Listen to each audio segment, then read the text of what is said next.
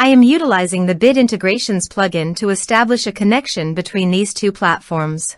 Let's go to Bid Integration Dashboard. Create integration. Search and select Essential Blocks.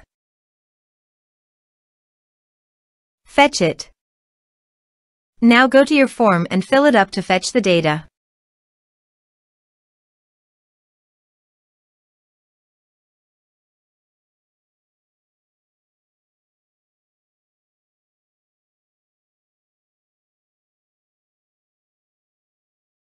Form submitted successfully.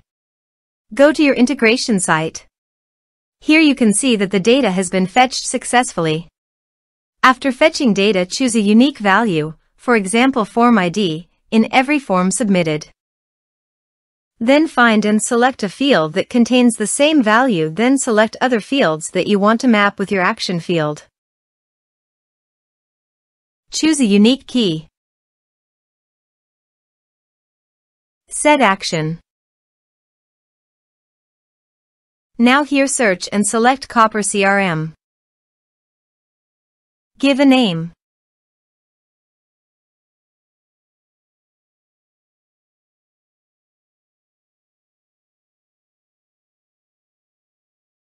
For API email and API key, please visit Copper CRM dashboard. Click on Setting. Now click on Integrations. Then click API key. Click on Generate API key. Copy API email and API key. Paste it in authorization page.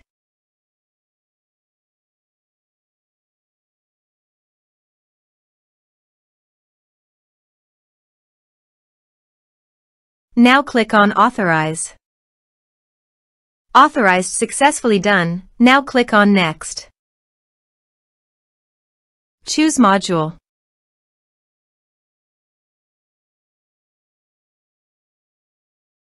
Now map the fields.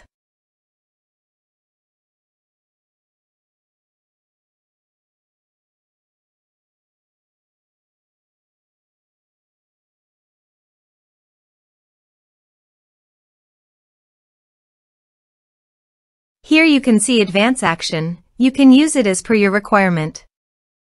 Click on Next. Integration successfully done. Now please click on Finish and Save. Now go to your form and fill it up with data.